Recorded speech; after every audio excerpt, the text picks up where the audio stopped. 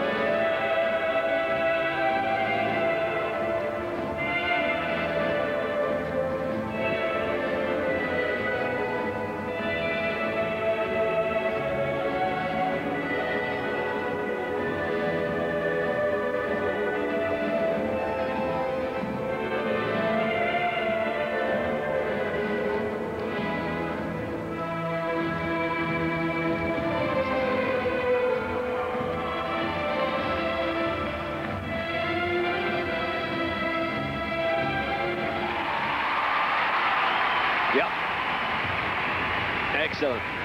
Often performing in front of your home fans can be a burden rather than a boost. Vincent Rostencourt suffered yesterday, a little bit over-expectant, but these two have calmed themselves and done really well.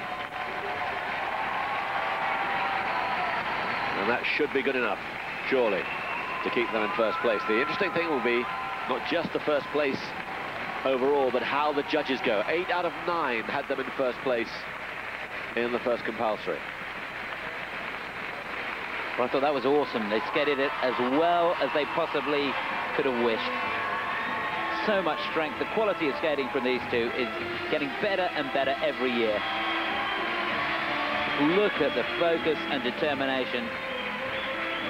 Fantastic strength with the upper body. Just letting those skates work.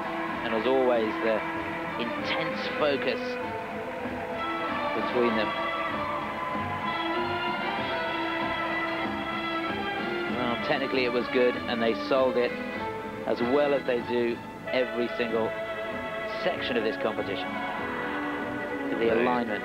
Yeah, the alignment holds up well, doesn't it, to this super slow-mo analysis. The alignment, the timing.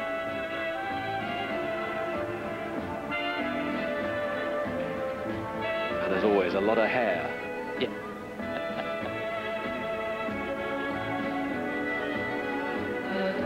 But it looks great, doesn't it? The image is just fantastic. Yeah, it sure does.